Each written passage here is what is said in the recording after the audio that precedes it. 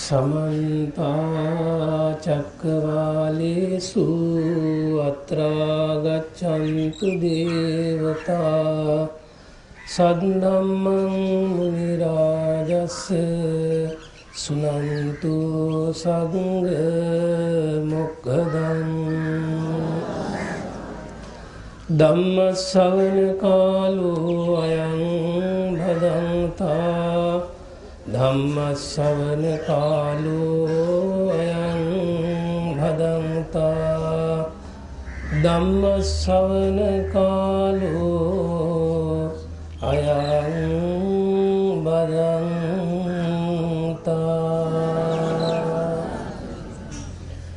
नमो तस्स भगवतो अरहतो सम्मा सम्बुද්දස්ස नमो तस्स भगवतो अरहतो सम्मा सम्बුද්දස්ස नमो तस्स भगवतो अरहतो सम्मा सम्බුද්දස්ස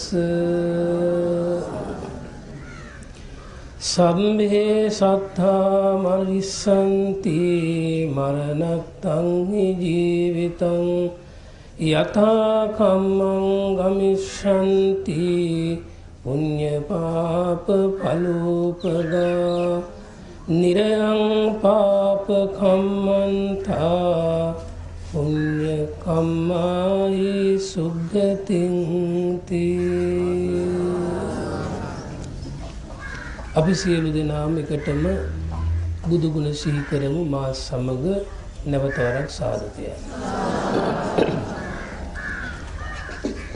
නමෝ තස්ස භගවතු අරහතෝ සම්මා සම්බුද්දස්ස නමෝ තස්ස භගවතු අරහතෝ සම්මා සම්බුද්දස්ස නමෝ තස්ස භගවතු අරහතෝ සම්මා සම්බුද්දස්ස ඉතිපිසෝ භගවා අරහං සම්මා සම්බුද්ධෝ විඤ්ඤාචරණ සම්පන්නෝ සුගතෝ ලෝකවිදු අනුත්තරෝ පුරිස ධම්මසාරති සන්තා දේව බුද්ධෝ භගවාති ස්වාංකාතෝ භගවතා ධම්මෝ සන්දිට්ඨිකෝ අකාලිකෝ ඒපසිකෝ පනයිකෝ පච්චත් වේදිකම්බෝ විඤ්ඤුයිති සුපටිපන්නෝ භගවතෝ ශාවක සංඝෝ උජුපටිපන්නෝ භගවතෝ ශාවක සංඝෝ ඥායපටිපන්නෝ භගවතෝ ශාවක සංඝෝ සාමීචි පටිපන්නෝ භගවතෝ ශාවක යදෙදං චත්තාරි පුරිස යුගානි අන්ත පුරිස පුංග ඒස භගවතෝ ශාවක සංඝෝ ආහුනියෝ පාහුනියෝ දක්ඛිනී අඤ්ඤලි කරණීයෝ අනුත්තරං පුඤ්ඤක්ඛෙත්තං ලෝකං සාන්ති නමස්කාර වේවා බුදුරුවනට සමදා බුදු හිමි සරණ යමි නමස්කාර වේවා ධම්ම සම්මදා සදම් සරණ යමි නමස්කාර වේවා සංඝරුවනට සම්මදා මහා සංඝ සරණ යමි නමස්කාර වේවා තුනුරුවනට සම්මදා තිසරණ සරණ යමින් ලොවේ සුවපත් නම් ඒ හැම බුදු හිමි සරණ ගියෝ යමින් ලොවේ සුවපත් නම් ඒ හැම සදම් සරණ ගියෝ යමින් ලොවේ සුවපත් ඒ හැම මහා සංඝ සරණ ගියෝ යමින් ලොවේ සුවපත් නම් ඒ හැම තිසරණ සරණ ගියෝ සාදු සාදු මාගේ ස්වාමියෝ ධර්ම ස්වාමියෝ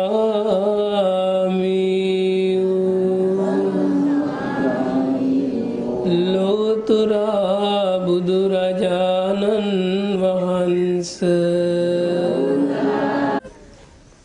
පැමිණිච්ච දවසක ලෝතුරා බුදුරජාණන් වහන්සේගේ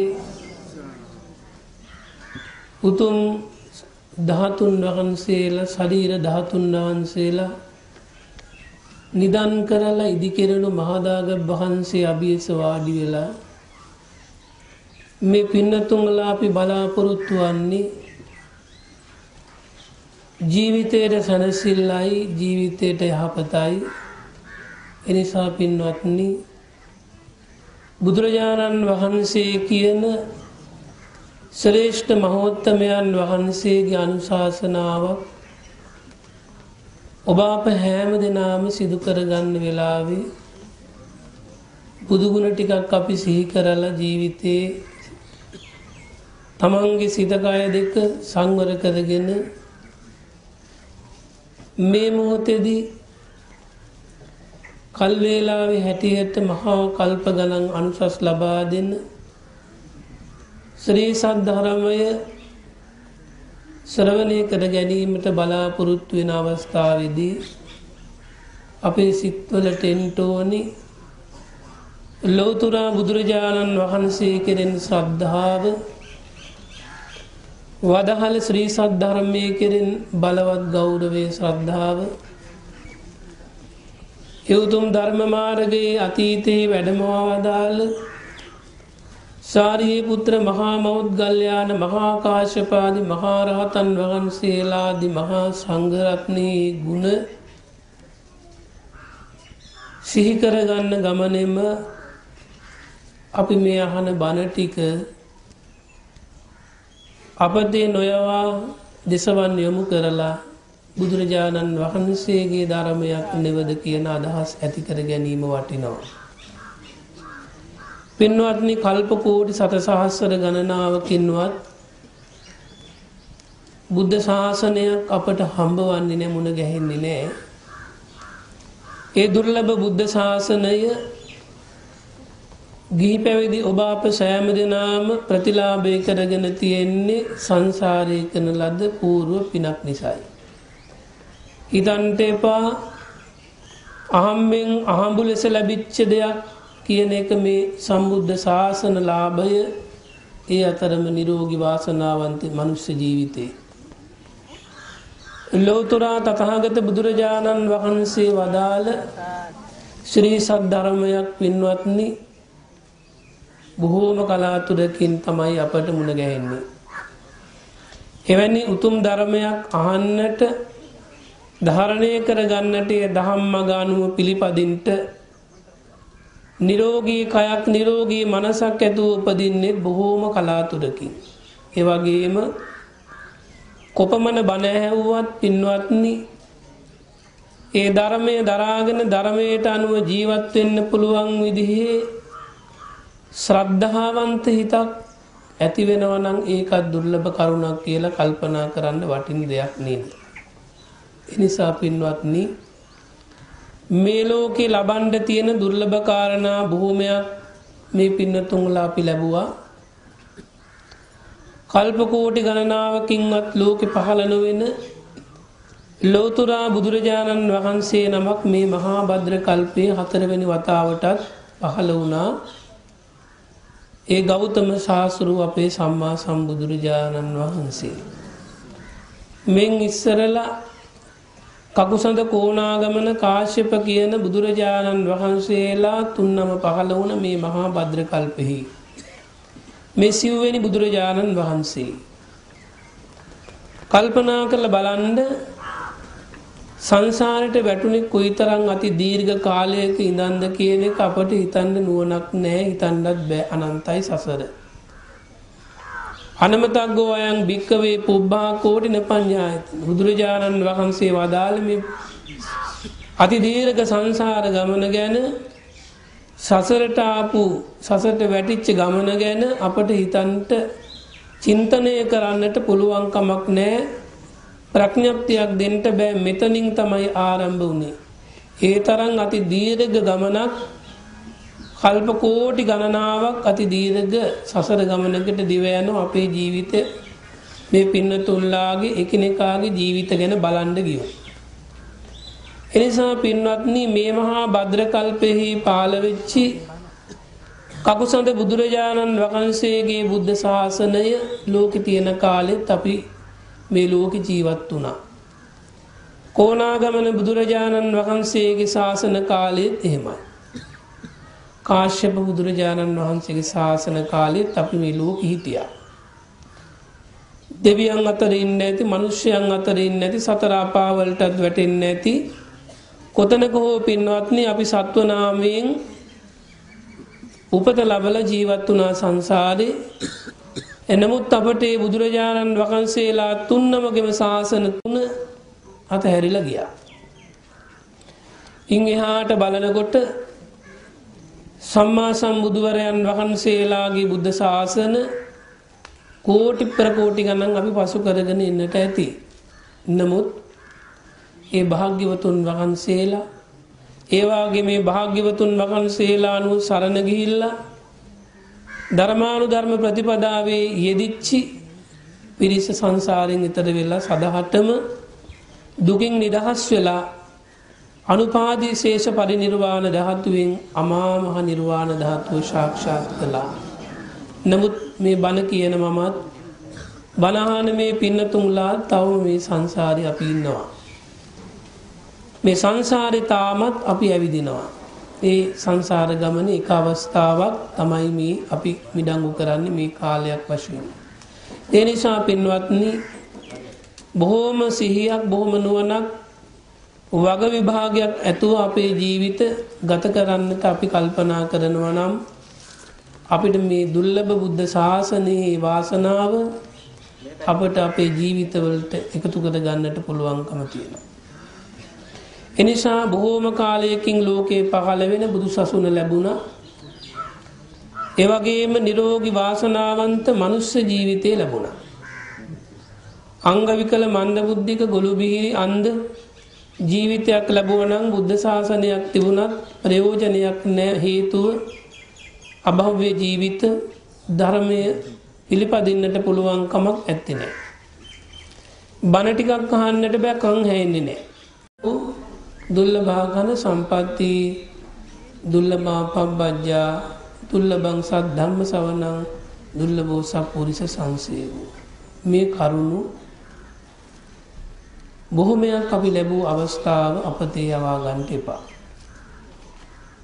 ඔබ අපට පමණයි මේ වාසනාව තියෙන්නේ ලෞතර බුද්ධ ශාසනයක පමණයි අන්‍ය ශාසනවල ඇත්තේ නැහැ. ඒ නිසා පින්වත්නි ධර්මානුශාසනාව ශ්‍රවණය කරනවා කියන්නේ ඥාන සම්ප්‍රයුක්ත පින්කමක්, ප්‍රඥා පාරමිතාවක්, ඒ වගේම ධර්මානුස්මෘති භාවනාවක්. එක එල්ලේම නිවන් දකින්නට උපකාර වන පාරමී මහා කුසල ධර්මයක්. ඒ නිසා බණ අහනකොට බණ ඇසිය යුතු පිළිවෙලක් ධර්මෙහි සඳහන් වෙනවා. මනස එහිමී අප යවන්නේ නැතුව, වටපිට උඩබිම බලන්නේ නැතිව, වික්ෂිප්ත භාවයට පත් වෙන්නේ නැතුව, කය ඍජු කරගෙන, මනස එකඟ කරගෙන, ඒ වගේම යොමු කරගත් දෙසවන් නැතිව ශ්‍රද්ධාවෙන් මුලැමැදාග යන තුන් කල්ලි ධර්මානුශාසනාව සිහියෙන් අහන්නට ඕනේ. එහෙම නොවුනොත් පින්වත්නි බණ දේශනාවෙන් අපි බලාපොරොත්තු වෙන ප්‍රයෝජනය මේ පින්නතුන්ලා වෙතින් සිද්ධ වන්නේ නැහැ. නමුත් අපට අපමණ අනුසස් ලැබෙනවා. ඒ නිසා පින්වත්නි එදා අපේ ලෞතර බුදුරජාණන් වහන්සේ ධර්මානුශාසනාවක් කරලා තියෙනවා චම්පානුවර ගග්ගරා කියන පොකුණු තීරයේ. චම්පානුවර ගග්ගරා කියන පොකුණු තීරෙහි අසබඩ ඒ ඉදිරියේ ඉතා රමණීය භූමි භාගයක ධර්මානුශාසනාවක් සිදු කළා. ඒ ධර්ම දේශනාව ශ්‍රවණය කරන්න පින්වත්නි ලක්ෂ සංඛ්‍යාත පිරිසක් ඇවිල්ලා ඉඳලා තියෙනවා. විශාල පිරිසක්. ඒ අතර ඒ ගග්ගරා කියන පොකුණෙහි වාසය කරන මැඩි ගෙම්බෙක් බුදුරජාණන් වහන්සේට ටිකක් නුදුරින් බුදු පියාණන් වහන්සේගේ ධර්ම ස්වරයට ඇලිලා බණ අහලා තියෙනවා. දන්නේ නැහැ මේ ශ්‍රේෂ්ඨ ධර්මයක් කියලා, ඒ වාගේම අපායෙන් ගැලවෙන්න පුළුවන් ධර්මයක් කියලා, නිවන් දකින්නට උපකාර වෙන ලෝතුරු ධර්මයක් කියලා දන්නේ නැහැ. මේ මැඩියා අර බුදුරජාණන් වහන්සේගේ අෂ්ටාංග සමන්වාගත බ්‍රහ්මස්වර වීදුවමින් දේශනා කරන ලබන ධර්මයේ හඬට ඇලුණා. පින්වත්නි බුදු හඬට ඇලුණා. අදත් ඉන්නවන්නේ ශබ්දයට ඇලෙන්නේ නැත්තු ඒ වගේ. එක්තරා ගොපළු දරුවෙක් තමන්ගේ හරක් දක්කලා අවසන් වෙලා කෙවිතත් අරගෙන ඇවිල්ලා කෙවිත බිම සිටවලා කෙවිත උඩ අත් දෙක තියාගෙන වාඩි වෙලා පහසු විදියට බණ ඇහුවා. පින්වත්නි දන්නේ නැහැ මේ කෙවිත අර මැඩියගේ ඇඟ උඩ පිට උඩයි තියලා තියෙන්නේ කියලා. දන්නේ නැහැ. බණ දේශනාව අවසන් වෙන තුරුම කෙවිත තද වුණා. කෙවිතට බර වෙනකොට කෙවිත තද වෙනවා. අර මැඩිය ඒ කෙවිතට තද වෙලාම මරණයටපත් වුණා. නමුත් මේ මැඩිය මේ ගෙම්බගේ සිතේ පහළ වුණේ කුමක්ද? ලෞතර බුදුරජාණන් වහන්සේ වදහළ ධර්මෙහි ස්වරය හඬ ශබ්දය වමනයි. ඒට ඇලී තමයි මරණයට ගියේ. පින්වත්නි මේ මැඩියා මේ ගෙම්බා මරණයටපත් වුණු වහාම නිදාගෙන නැගිට්ටා වාගේ දෙව්ලොව පහළ වුණා, මණ්ඩුක දිව්‍ය පුත්‍රයා බවට පත් වුණා. සාදු කියන්නේ. බලන්න අහේතුක ජීවිතයේ ත්‍රිසංගත දිවිය. ත්‍රිසංගත සතෙක් මේ ධර්මයේ අර්ථ තේරුම් නොගෙන ශබ්දයට පමණක් ඇලිලා දෙව්ලොව උපදින්න තරම් මේ බණ ඇසීම උදව් වුණා නම් මේ පින්නතුන්ලා සීලයක පිහිටගෙන ශ්‍රද්ධාවෙන් යුක්තව කර්මඵල අදහාගෙන නිස්සරණාපේක්ෂාවෙන් මේ ශ්‍රවණය කරන ධර්මය අපේ ලෝවි ලෝතුරා අමා මහ නිවනින් සැනසෙන්න ලැබෙනවා. එනිසා පින්වත්නි බොහෝම සීනුවණින් යුක්තවයි මේ බණ අහන්නට ඕනේ. එදා බුදුරජාණන් වහන්සේ ධර්ම දේශනාවක් පවත්වනකොට විශාල පිරිසක් ඉදිරියේ බණ අහපු 5 දෙනෙක් ගැන සඳහන් වෙනවා බණ පොතේ. එක උපාසක මහත්තයෙක් අහස දිහා බලාගෙන බණ ඇහුවා. එක්කෙනෙක් අහස දිහා බලාගෙන. තව එක්කෙනෙක් පොළව හාර බණ අහනවා. කකුලේ මහපට ඇඟිල්ලේ ඔලව හරන. දින්නයි. තව කෙනෙක් නැගිටලා ගහක අත්තක් පාත් වෙලා තිබුණ හොලව බණ හැව 3 දෙනයි. තව කෙනෙක් සතරවැනි කෙනා අතේ ඇඟිලි ටික ගණන් කර තමයි බණ අහන්නේ. ඇඟිලි ගණන. තව උපාසක මහත්තයෙක් මේ ඉස්සරහා ඉන්න උපාසක මහත්තයලා වාඩි වෙලා වැඳගෙන එරමිනියා ගොතාගෙන ශ්‍රද්ධාවෙන් බණ ඇහුවා. දැන් මතකද 5 දෙනා එක පුද්ගලයෙක් අහස දිහා බලාගෙන බණ අහනවා අහස කඩාගෙන වැටි අල්ල ගන්නවා වගේ. තව කෙනෙක් පොළව හාරනවා මහපට ඇඟිල්ලෙන් කකුලේ දෙන්නයි. ඊළඟට තව කෙනෙක් නැගිටලා ගහක පාත් වෙච්ච අත් හොලු බණ අහන 3යි. තව කෙනෙක් අතේ ඇඟිලි ගණන් කරනවා ඊළඟ කෙනා වාඩි වෙලා ශ්‍රද්ධාවෙන් බණ අහනවා.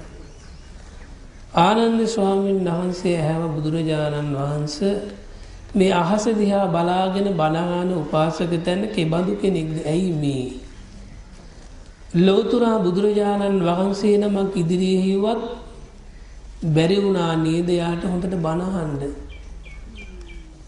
ආනන්දේ මේ උපාසක තැන එක ආත්මයක් දෙකක් නෙමෙයි ආත්ම 500ක්ම නක්ෂත්‍රකාරී අහසේ තරු කැට ගැනලා ඒ අනුව තමයි නක්ෂත්‍රානුකූලව තමන්ගේ ජීවිතය ගෙනිච්ච එක ආත්මයක් නෙමෙයි ආත්ම 500ක්. අන්නේ ආත්ම භාව 500ෙම පුරුද්ද මෙතුමට බුදු කෙනෙක් සම්මුඛ වෙලත් වෙනස් කරන්න බැරි වුණා. අර අපේ කියමනක් තියෙන්නේ නේද? ජන්මිට වැඩිය පුරුද්ද ලොකුයි. ඒකයි ඒ කරුණ. එහෙනම් ස්වාමීනි අර පොළව හාර බණ හැව්වේ එයා ආත්ම 500ක්ම යත් ගැඩවිලි පණුවෙක්. සියලුම සත්වයෝ මැරෙනවා මරණයටපත් වෙනවා. ජීවිතයේ කෙලවර ඔබ අප හැම දිනාටම මරණය එනවා. ඒක වළක්වන්නට පුළුවන් කෙනෙක් මේ 3 ලෝක ධාතුවේ ඇත්තේ නැහැ. උපන් සත්වයා මැරෙනවා. ඒක තමයි මේ ස්වභාවයේ උපන් සත්වයාගේ ස්වභාවය. මේ ජීවත් වෙලා ඉන්න කාලෙහි කාම සම්පත් නිසා භව සම්පත් නිසා ඇතමෙක් යහපත් ක්‍රියාවන් වල යෙදෙනවා ඇතමෙක් අයහපත් ක්‍රියාවන් වල යෙදෙනවා. ඒවට කියනවා කුසල අකුසල. ඒ අනුව කුසල් කළ උදවිය සදිව්‍ය ලෝකවල බ්‍රහ්ම ලෝකවල මනුෂ්‍ය ලෝකෙහි උපත ලබනවා සුගතිගාමී ජීවිත ලබනවා.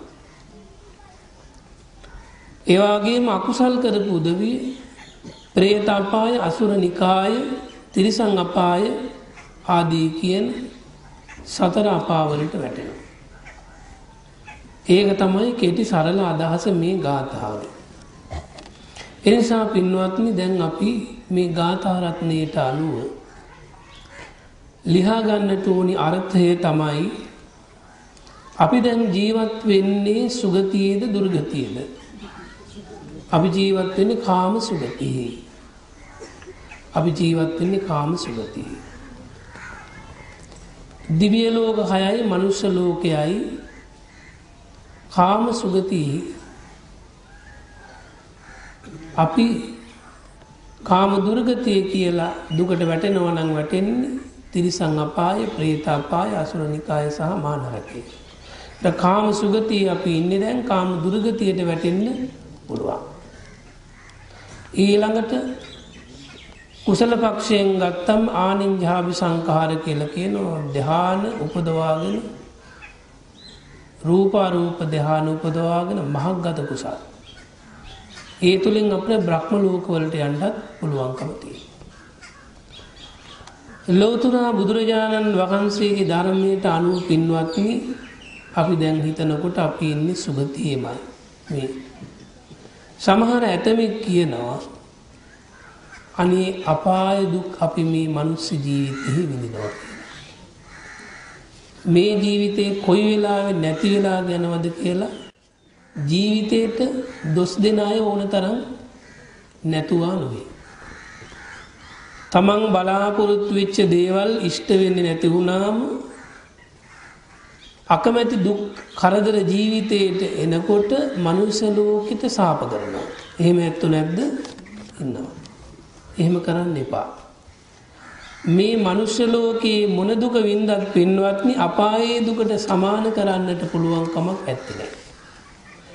අපායේ දුක පිළිබඳව භාග්‍යවතුන් වහන්සේ උපමාවක්වත් පෙන්වන්නේ නැහැ. නමුත් සරලව පස්චිම ජනතාවට දැනගන්න දේශනා කරනවා උදේවරුේ මිනිස්සෙකුට පිහිපාරවල් 100ක් අනිනවා පපුවට. කීයක් අනිනවද පිහිපාර? 100ක්. පපුවට අයින. පුළුවන් දැනුම් ගන්න.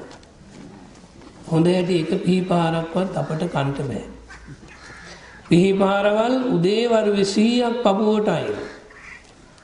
ඊළඟට දවල් වරුවේ පිහිපාරවල් 100ක් පපුවට අයින. මතක ඇතුව හවස් වරුවේ රාත්‍රී කාලේ පිහිපාරවල් 100ක් අයින. තර දවසට පිහිපාරවල් කීයක් ඇනුම් කනවද පපුවට? 300ක්. පුළුවන්ද? නමුත් එහෙම පිහිපාරවල් 300ක් ඇනුම් කන්න වුණොත් විඳින දුක අනන්තයි. ඔය විදිහට පින්වත්නි අපි හිතමු අවුරුදු 100ක් යම් කෙනෙක් දවසට පිහිපාරවල් 300 බැගින් ඇනුම් කරනවා. දුක විශාලයිද කුඩයිද? විශාලයි. අපායේ තියෙන පුංචි දුකක් එක්ක ගලපනකොට අපායේ දුක මහ මෙර වගේ උසයිලු. අර පිහිපාරවල් 300 බැගින් අවුරුදු 100ක් විතර කන ඒ වේදනා දුක පුංචි ගල් කැටයක් තරම් පුංචි දුකක් කියලා පෙන්නනවා. බලන්න. හිතා ගන්න පුළුවන් නේද මොන තරම් දුකක් අපාය අපට තියෙනවද? ඒ නිසා පින්වත්නි නොවරදවාම අපි යන්නේ අපායටයි. අපි කොහේ නොගියත් අපි යන්නේ නම් බොහෝ දෙනා අපායටයි. ඒ භාග්‍යවත් බුදුරජාණන් වහන්සේ වදාළේ මහණෙනි මේ මිනිස්සු මේ සත්වයෝ අපාය නිවස කරගෙනයි ජීවත් වෙන්නේ. අපාය නිවස කරගෙන.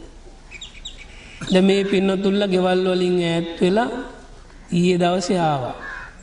මේ කටයුතු අවසන් වෙච්ච ගමම්ම යන්න බලාපොරොත්තු කොහෙටද? අපායට නෙවෙයි ගෙදරට.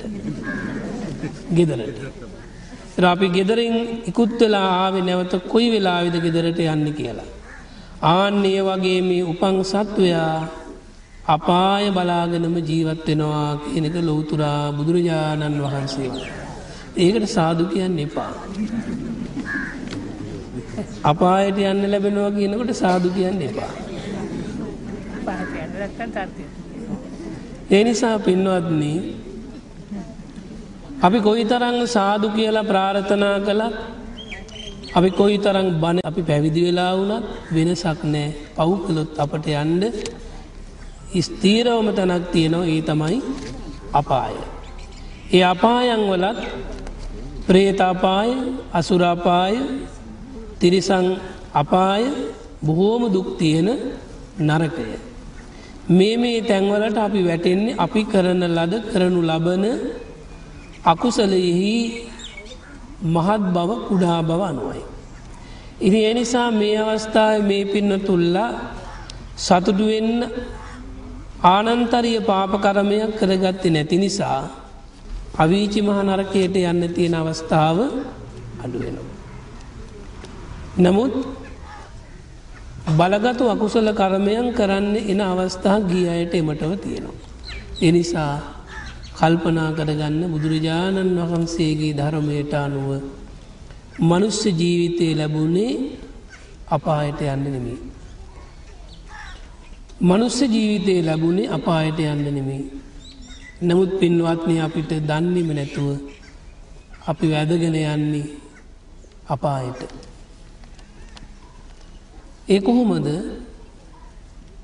මේ සත්වයා තණ්හාව අධිකයි සත්වයාගේ సంతානේ. සත්වයාගේ හිතේ තණ්හාව අධිකයි.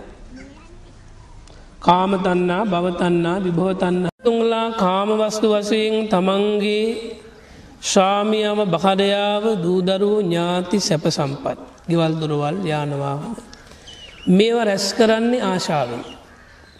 මේවා රැස් කරගෙන ඒවා ආරක්ෂා කරන්නේ බොහොම ආශාවෙන්. මේවා අඩු වෙනකොට නැති වෙනකොට වෙනස් වෙනකොට එයා කැමති නැහැ. හොඳයි මේ පින්නතුන්ලා බොහොම ගුණවන්තව සීලවන්තව ගෙදර ජීවත් වෙනවා කියමු.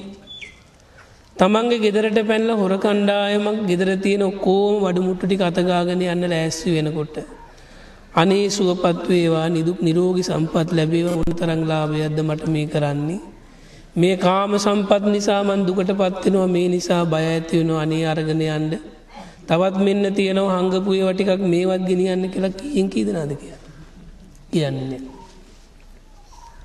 තමන්ගේ විරිඳව මරන්න හදනකොට දරුවන්ව මරන්න හදනකොට තමන්ගේ ජීවිතේ විනාශ කරන්න යමින් හදනකොට අනේ මේ ජීවිතේ දුකයි මරණ එකම තමයි යහපත් කියලා මරණ සතිය වඩන කෙනෙක් ඉන්නවද බොහොම අඩුයි එමය ඇති නමුත් කලුනික වෙනටත් වැඩිය අඩුයි ඔබට පමණක් නෙවෙයි අපිටත් මේ කියන බණ පොදුයි දැන් පන්සලට ඇවිල්ලා ස්වාමින් වහන්සේටත් එහෙම කරන උන්වහන්සේලාත් තමන්ගේ දියුණු ස්වභාවය අනුව අඩු වැඩිකම් ඇති. නමුත් සත්ව පුද්ගල ස්වභාවය අනුව සම්මුති වශයෙන් අපි කල්පනා කරනකොට අපේ ස්වභාවය තමයි අපි ඇලුම් කරන අපේ මගේ කියලා ආත්ම ග්‍රහණය කරගෙන ඉන්න දේ නැති වෙනකොට අපි ගැටෙනවා. ප්‍රිය අරමුණේදී මගේ මම කියලා ඇලෙනවා. අප්‍රිය අමනාප අරමුණේදී අපි ගැටෙනවා. ඒ තුලින් අපි අකුසල කර්ම රැස් කරගන්නවා. තමන්ගේ ජීවිතේ නැති කරන්න තමන්ගේ දරුවන්ගේ තමන්ගේ බිරිඳගේ තමන්ගේ ඥාතීන්ගේ ඇලුම් කරන අයගේ ජීවිත නැති කරන්න යමෙක් ආවොත් ඒ අය බේර ගන්න අර පුද්ගලයා මරන්න පවා පෙළඹෙන්නේ නැද්ද? පෙළඹෙනවා. දැන් මේ වෙලාවේදී අපේ හිතේ ඒ වගේ දරුණුනේ අරමුණක් නැති නිසා. නමුත් එවැනි අරමුණු ප්‍රකට වෙනකොට අපි වෙනස් වෙනවා අපි මනසින් විකෘති වෙනවා. ඒතර බලන්න සෝවාන් මාර්ගඵලලාභී ආර්යයන් වහන්සේ කවරම දාවත් තමන් වහන්සේගේ ජීවිතේ නැති කළත් තමන් වහන්සේගේ හිතයිසී පිරිස් ඥාති මව්පියන් නැති කළත් ඒ ආර්ය භාවයට පත්වෙච්ච උතුමා ප්‍රාණඝාතයක් කරන්නේ නැහැ. ප්‍රාණඝාතයක් කරන්නේ නැහැ. යංකින්ච සමුදය ධම්මං සබ්බන්තං නිරෝධ ධම්මං ඒ අවබෝධය එනවා. හේතු ප්‍රත්‍යයන්ගෙන් යමක් ඇති වුණා නම් ඒ ඇති වෙච්ච ධර්මතාවයන් වෙනස් වෙලා යනවා හේතු ප්‍රත්‍යයන් එක්කලා. ඇති වූ හැම දෙයක්ම වෙනස් වී යනවා. මේ ජීවිතයත් එහෙමයි. එවැනි කල්පනාවක් ඒ උතුමට තියෙනවා. නමුත් අපට එහෙම නොවේ. අපි කල්පනා කරන්නේ මේ ධර්මයේ දැනගෙන සුතමේ ඥාණයෙන් බණ අහලා බණ පොතපත කියවලා ඒ අනුව සුතමේ ඥාණයෙන් තමයි අපි මේ පාපාදියෙන් ඈත් වෙලා ඉන්නේ. නමුත් ආර්යයන් වහන්සේ එහෙම නෙමෙයි. ආර්යයන් වහන්සේ නිතදින්ම පංච පාපයෙන් ඈත් වෙච්ච උතුමෙක්. ඒ නිසා ආර්ය භාවයට පත් වෙන එක තමයි පින්වත්නි ඔබ අප හැම දිනාගෙම එකම ප්‍රාර්ථනාවේ සඳහා මේ ධර්ම ශ්‍රවණයත් හේතු වේවා කියලා අදහස් ඇති කරගන්න. එනිසා පින්වත්නි අපි කරන කියන දේ අනුව තමයි අපේ ජීවිතයේ මතු ජීවිතවල යහපත් වූ අයහපත් බවට පත්වන්නේ. ඒ වගේම සංසාර දුකින් නිදහස් වීමේ වාසනාව ලැබෙන්නේ. යාදිසං වපතේ බීජං තාදිසං හරතේ පලං කල්යාණකාරී කල්යාණං පාපකාරී ච පාපකං. වපුරන්නේ යම්සේද ඒ වැපුරුවේ ජාතියම අස්වැන්නක් තමයි අපට ලැබෙන්නේ. වී වැපුරුවනම් වීම තමයි අපට අස්වැන්න වශයෙන් ලැබෙන්නේ. වී වපුරන පොල් බලාපොරොත්තු වෙන්න අපට බෑ. එහෙනම් අකුසලයම සිදු කර නැත්තු අකුසල් විපාකමයි බලාපොරොත්තු වෙන්න ඕනේ. කවුරුත් බලාපොරොත්තු වෙන්නේ නැහැ. නමුත් ලැබෙනවා. කුසල් කරා නම් කුසලේ විපාකම ලැබෙනවා. බලාපොරොත්තු උනත් නැතත් ඒව ලැබෙනවා. ඒ නිසා පින්වත්නි කුසල් කරමින් අකුසල් බැහැර කරමින් තමන්ගේ හිත තුළ ධර්ම අරමුණු දියුණු කර ගනිමින් මේ ජීවිතයේ අනිත්‍ය දුක අනාත්ම පැත්ත ගැන හිතන්ට පුළුවන් විදිහේ ජීවිත පෙළක් අපිට ගත කර ගන්නට ලැබේවා කියන අදහස් ඇති කර ගන්න. එසේ නැතුව පින්වත්නි තමන්ගේ තානාන්තරය නිසා නිලතල නිසා තමන්ගේ තත්ත්ව නිසා ගෙවල් දොරවල් නිසා යාන වාහන සැප සම්පත් නිසා කුසල් කරලා ඒ විපාක විඳින්න වෙනකොට පින්වත්නි බොහෝ සෙයින් දුකටපත් වෙන්න වෙනවා. මේ විපාක වලින් ගැලවෙන්නට පුළුවන් කමක් නැත්තේ නේ. නාන්තලික්කේන සමුද්ද මජ්ජේ න පබ්බතානං විවරං පවිස්ස න විජ්ජතිසෝ ජත జగතිප්පදේශෝ යත්තට්ඨිතෝ උංචේය පාපකම්මං නාන්තලික්කේන සමුද්ද මජ්ජේ න පබ්බතානං විවරම් පවිස්ස. මේ අහස් කුසෙහි කොතනකවත් අපට හැංගිලා ජීවත් වෙන්න විදියක් නැහැ. කර්මයේ විපාක එනකොට මුහුදු මැද අපි ජීවත් වුණත් හැංගිලා කර්මයෙන් ගැලවෙන්න බෑ.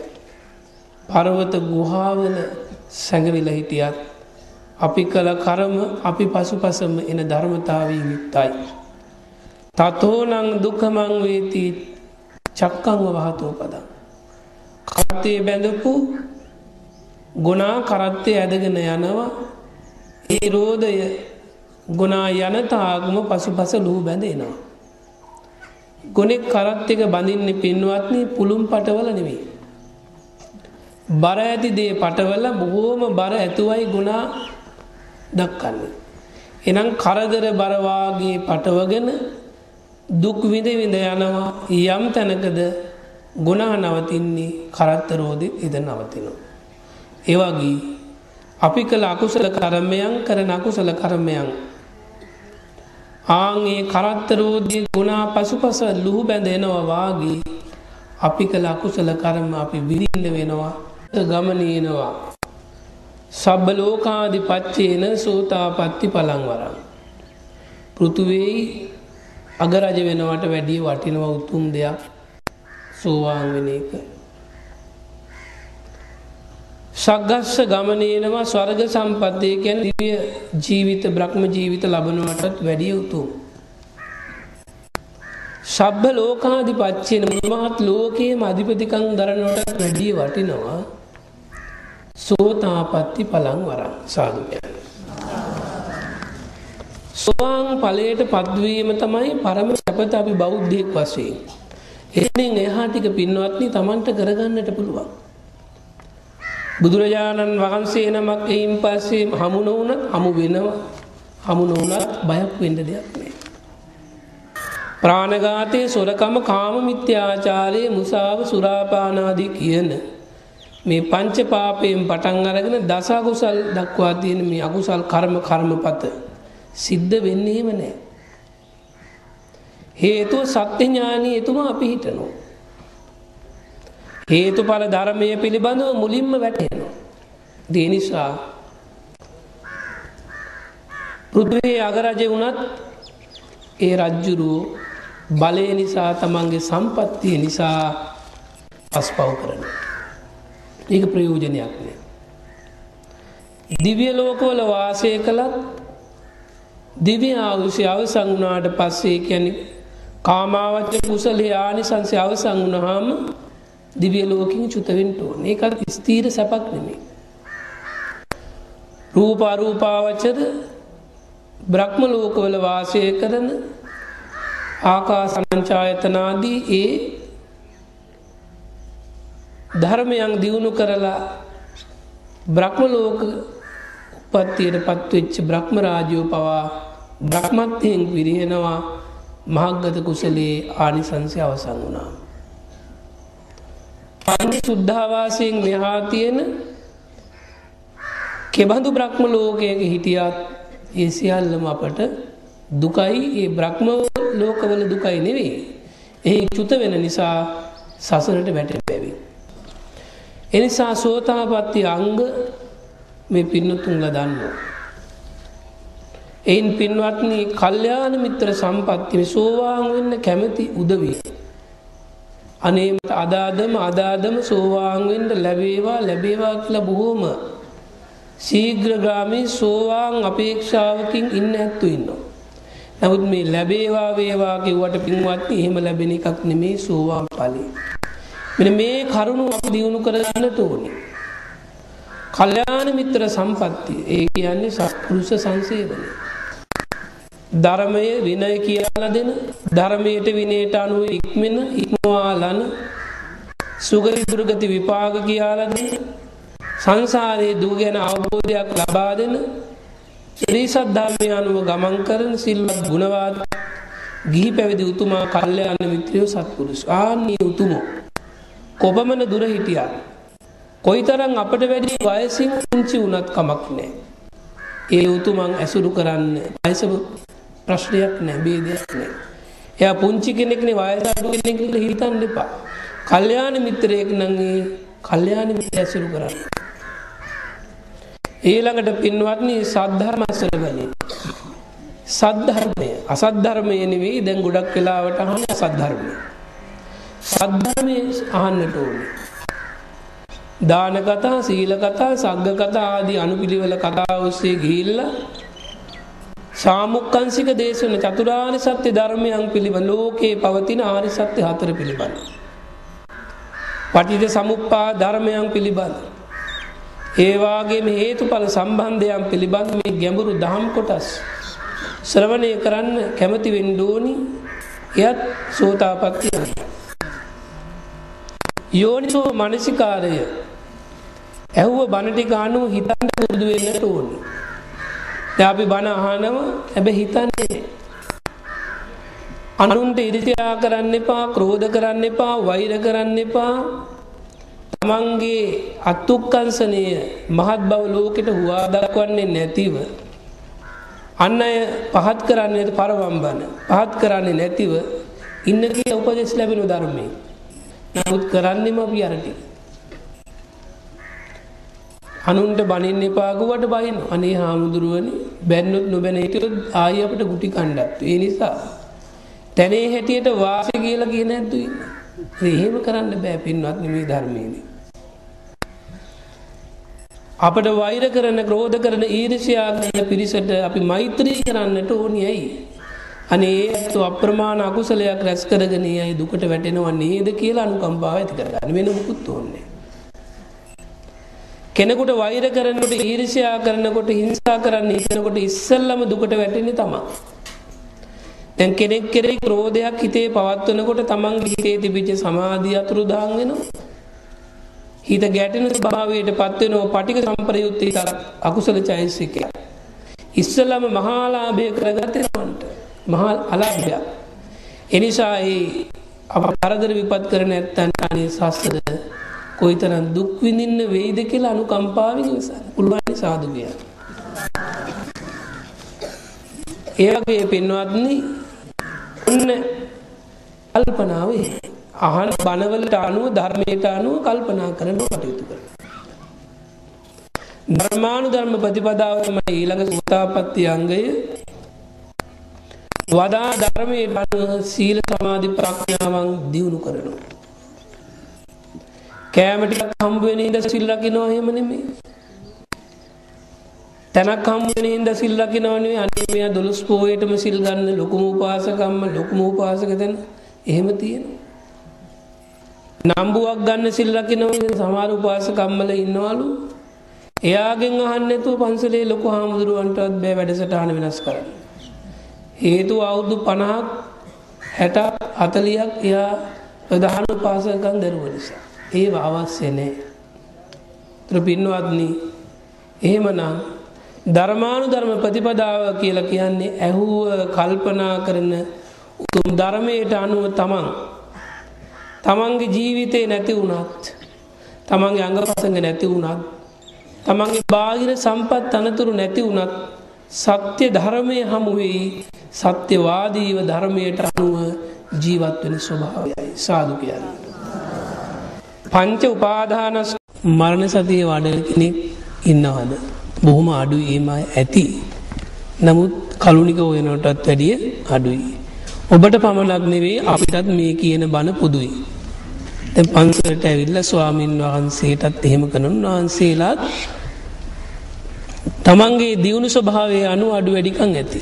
නමුත් සත්ව පුද්ගල ස්වභාවය අනුව සම්මුති වශයෙන් අපි කල්පනා කරනකොට අපේ ස්වභාවය තමයි අපි ඇලුම් කරන අපේ මගේ කියලා ආත්ම ග්‍රහණය කරගෙන ඉන්න දේ නැති වෙනකොට අපි ගැටෙනවා. ප්‍රිය අරමුණේදී මගේ මම කියලා ඇලෙනවා. අප්‍රිය අමනාප අරමුණේදී අපි ගැටෙනවා. ඒ තුලින් අපි අකුසල කර්ම රැස් කරගන්නවා. තමන්ගේ ජීවිතේ නැති කරන්න තමන්ගේ දරුවන්ගේ තමන්ගේ බිරිඳගේ තමන්ගේ ඥාතීන්ගේ ඇලුම් කරන අයගේ ජීවිත නැති කරන්න යමෙක් ආවොත් ඒ අය බේරගන්න අර පුද්ගලයා මරන්න පවා පෙළඹෙන්නේ නැද්ද? පෙළඹෙනවා. දැන් මේ වෙලාවේදී අපේ හිතේ ඒ වගේ දරුණුනේ අරමුණක් නැති නිසා. නමුත් එවැනි අරමුණු ප්‍රකට වෙනකොට අපි වෙනස් වෙනවා, අපි මනසින් විකෘති වෙනවා. ඒතකොට බලන්න සෝවාන් මාර්ගඵලලාභී ආර්යයන් වහන්සේ කවරම දාවත් තමන් වහන්සේගේ ජීවිතේ නැති කළත්, තමන් වහන්සේගේ හිතයිසී පිරිස ඥාති මව්පියන් නැති කළත්, ඒ ආර්ය භාවයට පත්වෙච්ච උතුමා ප්‍රාණඝාතයක් කරන්නේ නැහැ. ප්‍රාණඝාතයක් කරන්නේ නැහැ. ඒ අංකින්ච සමුදය ධම්මං සබ්බන්තං නිරෝධ ධම්මං. ඒ අවබෝධය එනවා. හේතු ප්‍රත්‍යයන්ගෙන් යමක් ඇති වුණා නම් ඒ ඇති වෙච්ච ධර්මතාවයන් වෙනස් වෙලා යනවා හේතු ප්‍රත්‍යයන් එක්කලා. ඇති වූ හැම දෙයක්ම වෙනස් වී යනවා. මේ ජීවිතයත් එහෙමයි. එවැනි කල්පනාවක් ඒ උතුමට තියෙනවා. නමුත් අපට එහෙම නොවේ. අපි කල්පනා කරන්නේ මේ ධර්මයේ දැනගෙන සුතමේ ඥාණයෙන් බණ අහලා බණ පොතපත කියවලා ඒ අනුව සුතමේ ඥාණයෙන් තමයි අපි මේ පාපාදීන් ඈත් වෙලා ඉන්නේ. නමුත් ආර්යයන් වහන්සේ එහෙම නෙමෙයි. ආර්යයන් වහන්සේ නිතදින්ම පංච පාපයෙන් ඈත් වෙච්ච උතුමෙක්. ඒ නිසා ආර්ය භාවයට පත් වෙන එක තමයි පින්වත්නි ඔබ අප හැම දිනාගෙම එකම ප්‍රාර්ථනාව වේ සඳහා මේ ධර්ම ශ්‍රවණයත් හේතු වේවා කියලා අදහස් ඇති කරගන්න. එනිසා පින්වත්නි අපි කරන කියන දේ අනුව තමයි අපේ ජීවිතයේ මතු ජීවිතවල යහපත් වූ අයහපත් බවට පත්වන්නේ. ඒ වගේම සංසාර දුකින් නිදහස් වීමේ වාසනාව ලැබෙන්නේ. යාදිසං වපතේ බීජං තාදිසං හරතේ පලං කල්යාණකාරී කල්යාණං පාපකාරී ච පාපකං. වපුරන්නේ යම්සේද ඒ වැපුරුවේ ජාතියම අස්වැන්නක් තමයි අපට ලැබෙන්නේ. වී වැපුරුවනම් වීම තමයි අපට අස්වැන්න වශයෙන් ලැබෙන්නේ. වී වපුරන පොල් බලාපොරොත්තු වෙන්න අපට බෑ. එහෙනම් අකුසලයම සිදු කර නැත්තු අකුසල් විපාකමයි බලාපොරොත්තු වෙන්න ඕනේ. කවුරුත් බලාපොරොත්තු වෙන්නේ නැහැ, නමුත් ලැබෙනවා. කුසල් කරා නම් කුසලේ විපාකම ලැබෙනවා. බලාපොරොත්තු තුනක් නැතත් ඒව ලැබෙනවා. ඒ නිසා පින්වත්නි කුසල් කරමින් අකුසල් බැහැර කරමින් තමන්ගේ හිත තුළ ධර්ම අරමුණු දියුණු කර ගනිමින් මේ ජීවිතයේ අනිත්‍ය දුක අනාත්ම පැත්ත ගැන හිතන්න පුළුවන් විදිහේ ජීවිත පෙළක් අපට ගත කර ගන්නට ලැබේවා කියන අදහස් ඇති කර ගන්න. එසේ නැතුව පින්වත්නි තමන්ගේ තානාන්තරය නිසා, නිලතල නිසා, තමන්ගේ තත්ත්ව නිසා, ගෙවල් දොරවල් නිසා, යාන වාහන සැප සම්පත් නිසා කුසල් කරලා ඒ විපාක විඳින්න වෙනකොට පින්වත්නි බොහෝ සෙයින් දුකටපත් වෙන්න වෙනවා. මේ විපාක වලින් ගැලවෙන්නට පුළුවන් කමක් නැත්තේ නේ. නාන්තලිකේන සමුද්ද මජ්ජේ න පබ්බතානං විවරං පවිස්ස න විජ්ජතිසෝ ජත జగතිප්පදේශෝ යත්තට්ඨිතෝ උංචේය පාපකම්මං. නාන්තලිකේන සමුද්ද මජ්ජේ න පබ්බතානං විවරම් පවිස්ස. මේ අහස් කුසේ කොතනකවත් අපට හැංගිලා ජීවත් වෙන්න විදියක් නැහැ. කර්මයේ විපාක එනකොට මුහුදු මැද අපි ජීවත් වුණත් හැංගිලා කර්මයෙන් ගැලවෙන්න බෑ. පර්වත ගුහාවල සැඟවිලා හිටියත් අපි කළ කර්ම අපි පසුපසම එන ධර්මතාවයෙන් යුක්තයි. තතෝනං දුක්ඛමං වේති චක්කං වහතෝ පදං. කරත්තේ බැඳපු ගුණා කරත්තේ ඇදගෙන යනවා. ඒ රෝධය ගුණා යන තාගම පසුපස ලුහු බැඳ එනවා. ගොනෙක් කරත් එක බඳින්නේ පින්වත්නි පුළුම් පටවල නෙමෙයි. බර ඇති දේ පටවල බොහෝම බර ඇතුවයි ගුණා දක්වන්නේ. එහෙනම් කරදර බර වාගේ පටවගෙන දුක් විඳ විඳ යනවා. යම් තැනකද ගුණා නවතින්නේ කරත්ත රෝධෙ ඉද නවතිනවා. ඒ වගේ අපි කළ අකුසල කර්මයන් කරන අකුසල කර්මයන් ආන්ගේ කරත්ත රෝධයේ ගුණා පසුපස ලුහු බැඳෙනවා වාගේ අපි කළ අකුසල කර්ම අපි විඳින්න වෙනවා. අපේ පස්සේ එනවා. හැබැයි හිතන්න එපා ගහකින් ගෙඩියක් පැටෙනවා වගේ අකුසල් කරපු ගමන් හම්බ වෙනවා කියලා. කිරි ටික දෝල ටිකක් වෙලා යන්න ඕනි කිරි මිදෙන්න. සමහර දින කියනවා අනේ ස්වාමීනි අපි කරන්නේ පින්මයි අපටමයි දුක්. පව් කරන අයට මොනවත් නැහැ කියලා කියනවා. එහෙම කියන අය ඉන්නව නේද? ඒක පින්වත්නි පෙර පින නිසා මෙලව සැප වින්දත් වර්තමානයේ කරන පාපෙහි විපාක තියෙනවා. සාදු කියන්නේ. එනිසා පුළුවන් තරම් අපි හැමදෙනාම ලෝතුරා බුදුරජාණන් වහන්සේගේ ධර්මයට අනුව මේ භයානක අපහ දුකින් ගැලවෙන්න පුළුවන් උපාය මාර්ගය හොයාගන්නට සොයන්නට කටයුතු කරන්න ඕනේ. ඒ තමයි සෝවාන් මාර්ග ඵලයට පත්වීම සඳහා උත්සාහ කිරීම. ඒ කියන්නේ ඉතිරි මාර්ගඵල ලබන්න එපා කියන එක නෙමෙයි. සෝවාන් ඵලයට පත්වෙච්ච උතුමා අපහායට වැටෙන්නේ නැති නිසා, අපාගාමී අකුසල් කරන්නේ නැති නිසා. සෝවාන් ආර්යයන් වහන්සේ අපායට වැටෙන්නේ නැහැ. ජීවිතය ගැන හොඳ ආරක්ෂාවක් තියෙනවා, පිහිටක් තියෙනවා. තමන් මේ ධර්මීය අනුභවයෙන්ම රැකෙනවා. ඒ නිසා ධර්මයේ සදාන් වෙනවා මේ සෝවාන් ඵලයට පත්වීම තරම් උතුම් දෙයක් තව තියෙනවද කාමාවචර ලෝකේ? පතව්‍යා ඒක රජ්‍යේන සග්ගස්ස ගමනේනවා සබ්බ ලෝකාදිපච්චේන සෝතාපට්ටි පලං වරං. පෘථුවේ අගරජ වෙනවට වැඩිය වටිනවා උතුම් දෙයක් සෝවාන් වෙන එක.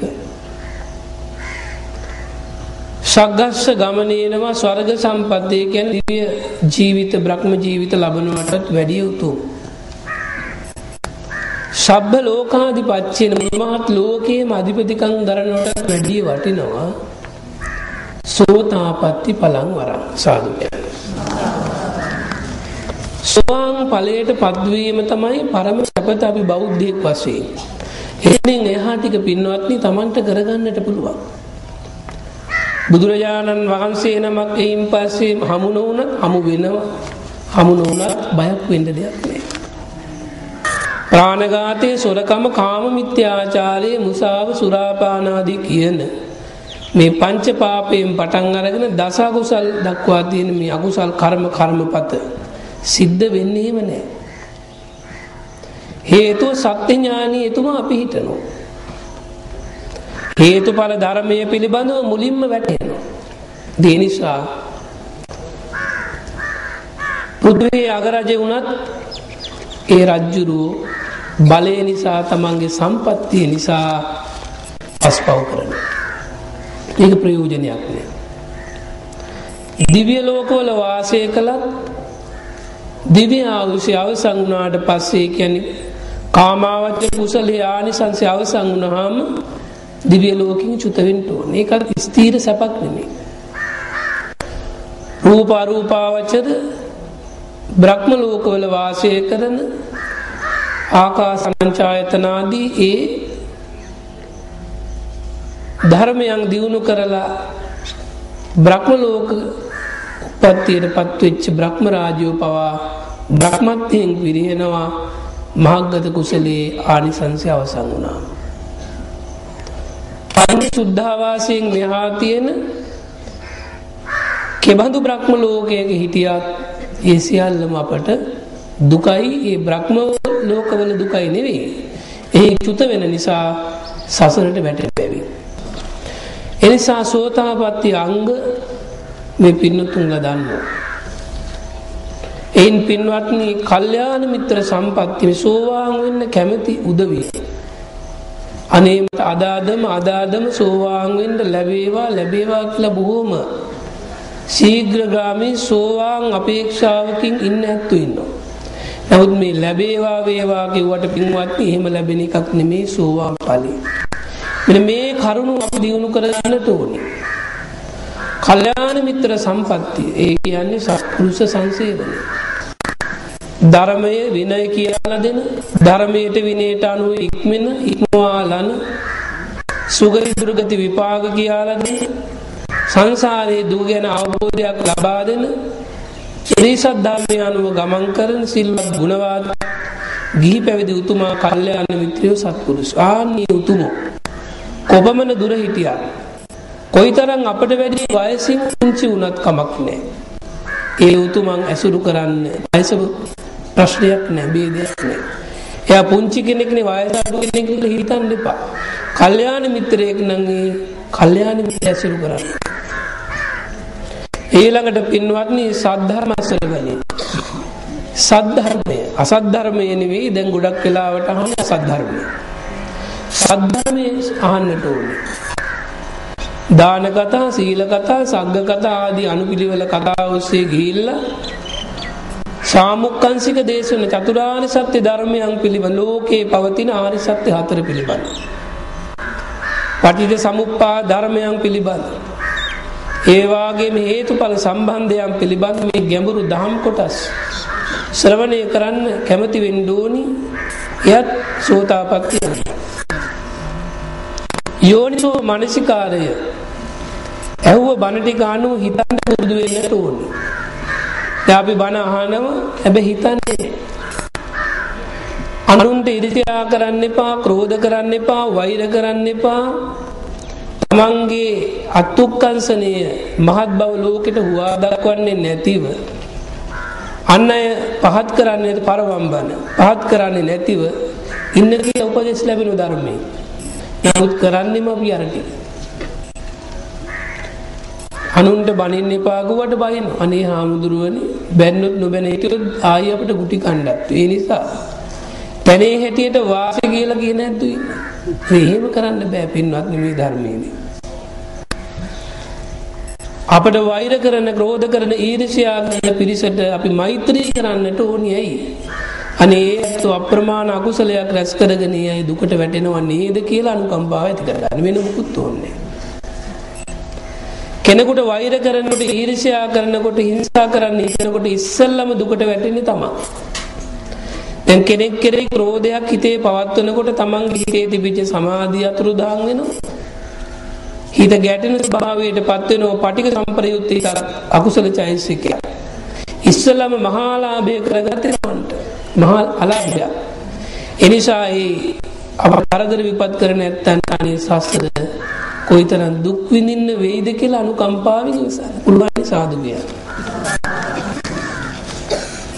ඒගේ පින්වත්නි ඔන්න කල්පනාව අහන බණවලට අනුව, ධර්මයට අනුව කල්පනා කරන්න කටයුතු කරනවා. ධර්මානුධර්ම ප්‍රතිපදාව තමයි ඊළඟ සෝතාපට්ටි අංගය. වදා ධර්මයේ අනුව සීල සමාධි ප්‍රඥාවන් දියුණු කරනවා. කෑම ටිකක් හම්බ වෙන ඉඳ සිල් රකින්නවා එහෙම නෙමෙයි. තනක් හම්බ වෙන ඉඳ සිල් රකින්නවා නෙමෙයි. අනේ මෙයා 12 පොයේටම සිල් ගන්න ලොකුම උපාසකම්ම, ලොකුම උපාසක දෙන එහෙම තියෙනවා. නම්බුවක් ගන්න සිල් රකින්නවා. සමහර උපාසකම්මල ඉන්නවලු. එයාගෙන් අහන්න නැතුව පන්සලේ ලොකු හාමුදුරුවන්ටවත් බෑ වැඩසටහන වෙනස් කරන්න. හේතුව අවුරුදු 50ක් 60ක් 40ක් එයා ප්‍රධාන උපාසකයන් දරුවෝ නිසා. ඒව අවශ්‍ය නැහැ. ත්‍රිපින්නවත්නි එහෙමනම් ධර්මානුධර්ම ප්‍රතිපදාව කියලා කියන්නේ ඇහුව කල්පනා කරන උතුම් ධර්මයට අනුව තමන්ගේ ජීවිතේ නැති වුණත්, තමන්ගේ අංගපසංග නැති වුණත්, තමන්ගේ බාහිර සම්පත් අනතුරු නැති වුණත් සත්‍ය ධර්මයේ හමු වෙයි. සත්‍යවාදීව ධර්මයට අනුව ජීවත් වෙන ස්වභාවයයි සාදු කියන්නේ.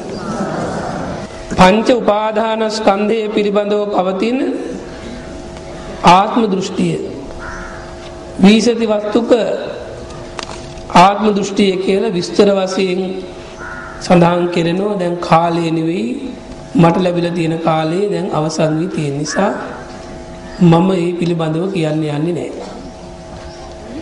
එතකොට සක්කාය දිට්ඨිය නැති වෙලා යනවා. සක්කාය ස්වකීය කළ ගන්න බව මගේ මේ ආත්මය වශයෙන් ගන්නට පුළුවන්. ඒක නැති වෙනවා. ඒ නිසා තමයි අඬන්නේ, වැළපෙන්නේ, දුක් වෙන්නේ ගොඩක්. මගේ ස්වාමියා වෙනස් වුණා නේ, මගේ බිරිඳ නැති වුණා, මගේ දරුවෝ නැති වුණා. සක්කාය දිට්ඨිය. ඒක නැති වෙලා යනවා. සෝවාන් මාර්ගඥාණයෙන් සෝවාන් ඵලයටපත් වුණා. සාදු කියන්නේ. ඊළඟට පින්වත්නි සක්කාය දිට්ඨි විචිකිච්ඡාව. සැකේනේ බුද්ධ ආදී අටතැන්නේ සැකේ දැනුත් ඉන්නේ වගේ අය බොහොම නරකයි. ලෞතර බුදුරජාණන් වහන්සේ පිළිබඳ සැකයි. ඒ භාග්‍යවතුන් වහන්සේගේ මහා පුරුෂ ලක්ෂණ ගැන, බුදු ගුණ ගැන සැකයි. ශ්‍රී සද්ධර්ම රත්නය ගැන සැකයි. දැන් අද උනත් තියෙන 84000ක් ධර්මසන්දේ ගැනම විශ්වාස නැහැ සමහරක් අයට. එක්ක සූත්‍ර විතරයි පිළිගන්නේ, එහෙම නැත්නම් විනය, එහෙම නැත්නම් අභිධර්ම, එහෙම අභිධර්මයේ නැහැයි කියන ඉන්නතුල්ලා දන්නවා.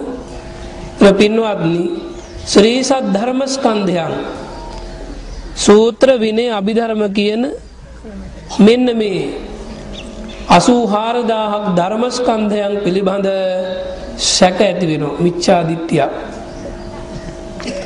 ඊළඟට මේ ධර්මය අනුව ගමන් වඩින සංඝ රත්නයේ ගුණ සංඝයා ගැන විශ්වාසයක් නැහැ. පෙර ආත්ම භාවයේ ජීවත් වුණා කියලා විශ්වාස කරන්නේ.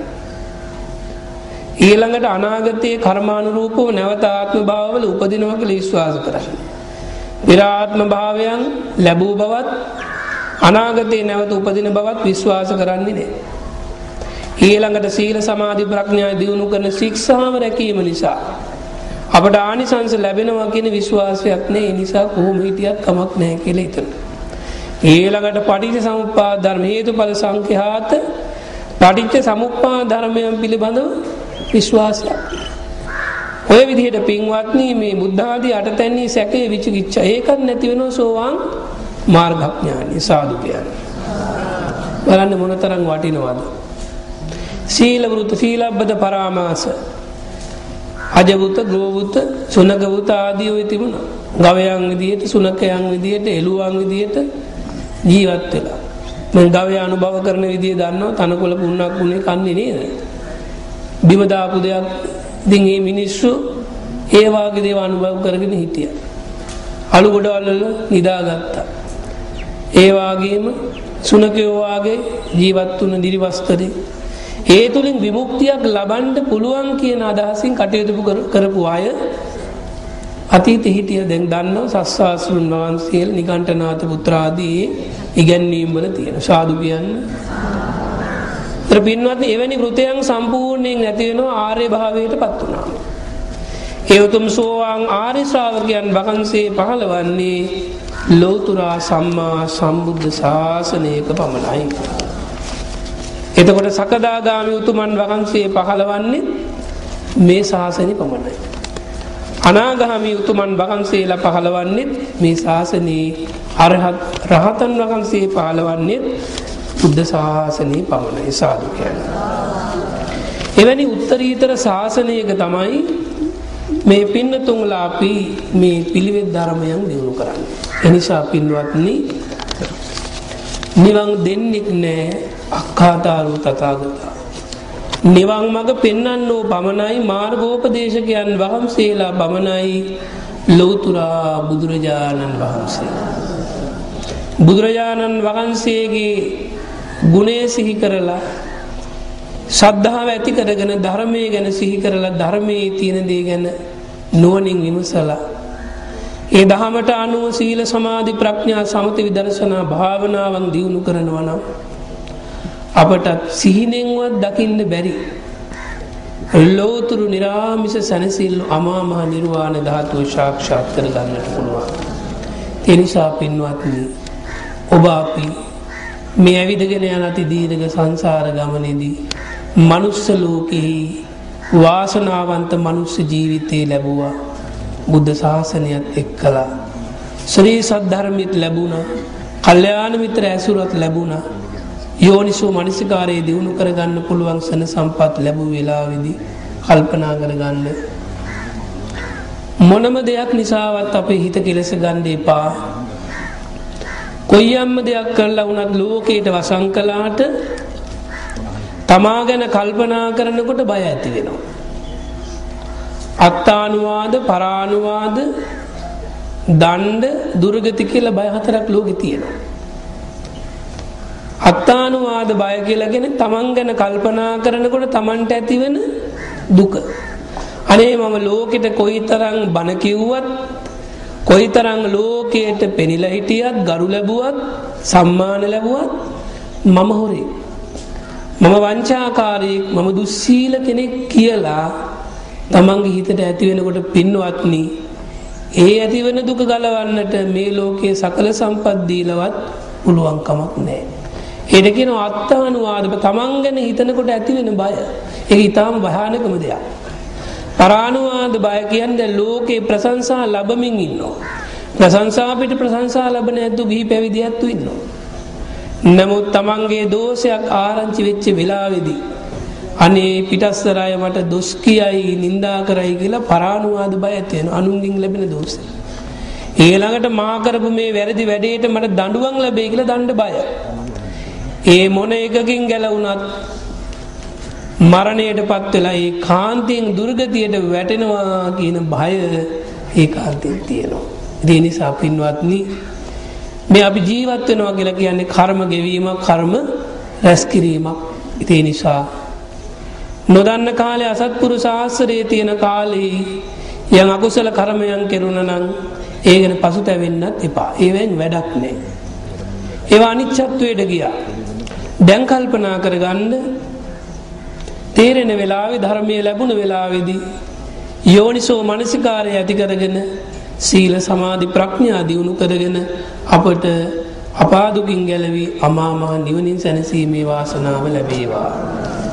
එවැනි ප්‍රාර්ථනාවන් ඇති කරගෙන මේ හැම දිනාටම බුද්ධ ආදී රත්නත්‍රයේ පිහිටින් තුරුවන්ගේ ආශිර්වාද බලයෙන් අද දවස ප්‍රාම රැස් කරගත් අති උදාාරතර පුණ්‍ය බලයෙන් හැම දිනාගම ජීවිත ධර්මානුකූල බවට පත් වේවා. ක්ෂණයක් පාසාම සතර සතිපට්ඨාන ධර්මයන්ගෙන් සිද්ධ වුණු වේවා. නිවන් දකිනා ජාති දක්වා බුදුපසේ බුදුමහරහතුන් වහන්සේලාගේ ආශ්‍රයම ලැබේවා කියලා අපි ප්‍රාර්ථනා කරනවා.